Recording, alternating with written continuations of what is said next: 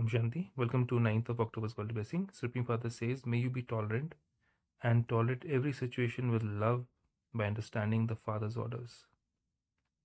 Some children say that, although they are right in any situation or any kind of conversation with people, it is they who have to tolerate everything and die in every situation. Die means not physically die, but die means that they have to let go their ego, they have to let go their self-respect, they have to let go of everything, even the respect in front of others. So I'm proven wrong in front of others, even though I was right, but I have to say, yes, I was wrong in front of others. So that is like dying, right? That's the highest test in front of others, especially.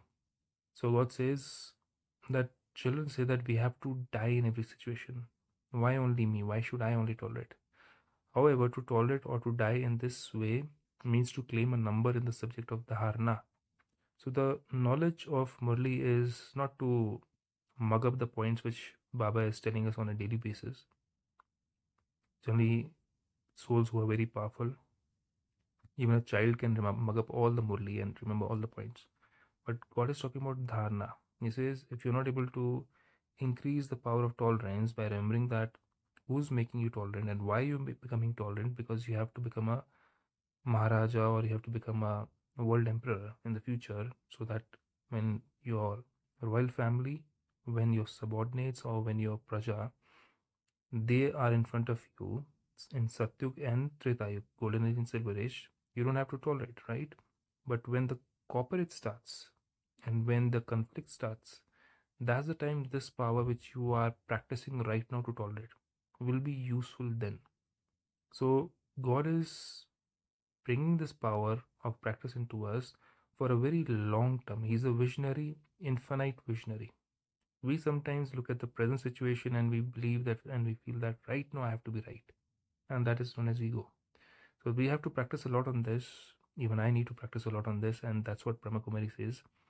And Baba says that is you are going to get numbers in the subject of dharana. So there are 4 subjects: Gyan, Yog, Dharana, Seva. That means knowledge, meditation, or remembering Father, and then imbibing this knowledge and changing your character, and then serving others. Therefore, do not be afraid of having to tolerate something. Some children do tolerate things, but there is a difference between tolerating something out of compulsion and tolerating it out of love. So compulsion could be survivor.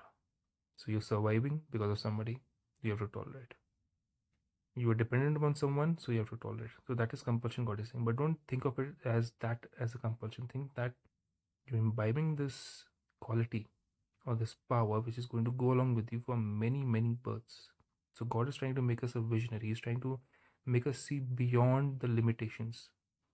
And then he says, and tolerating it out of love is very different. So when you tolerate out of love, that means you love the Father. You love that he has given you the order to tolerate, guidance to tolerate. As a guru is an order, as a teacher is a guidance, as a father out of love, he's saying, please tolerate. I understand that you're in Kali, things will happen, situations will keep on coming, tolerate. So he's saying out of love, tolerate, out of the love of his work, what he's trying to do, he's trying to convert hell into heaven. So if we also put fire into water, which Father is trying to do, he's trying to put water and we're trying to put fire, then we're going against his work, right? Then that is not love.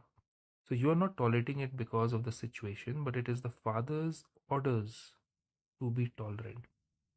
So as a father, as a child, that's the relationship he's trying to make us realize.